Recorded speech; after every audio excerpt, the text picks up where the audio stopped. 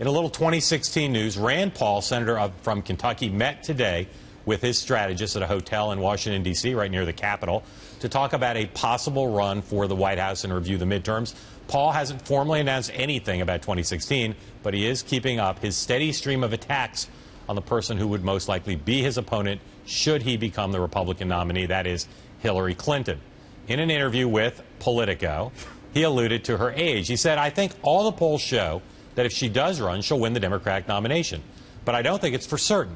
It's a very taxing undertaking to go through. It's a rigorous physical ordeal, I think, to be able to campaign for the presidency." You know, when I talked to Rand Paul up in New Hampshire and I asked him about running, he said the physical strain was something that he was aware of. His father ran. My question is, this is not the first time he's attacked Hillary Clinton. Does he pay a price with anybody, with the electorate in any way, or the media or anybody, for these continual attacks, or is it just a free shot at the piñata? Well, look, I think, yes, it's a free shot at the piñata. Here's why.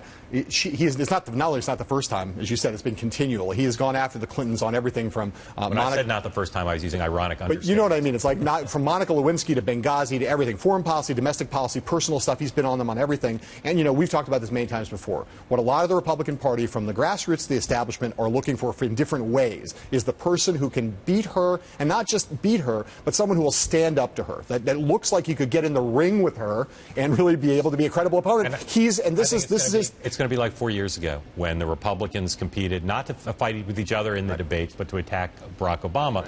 I think he's gained advantage this year by going after her.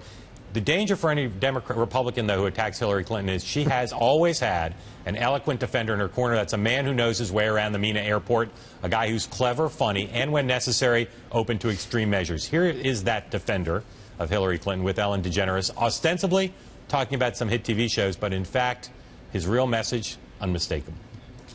The thing about Scandal and House of Cards that makes it fun to watch is that I can't imagine that either a President Spacey or the President's Chief of Staff on Scandal could really get away with murder. I wish I'd known about that when I was in office. I mean, you know, think of all the opportunities so I many people to get rid of.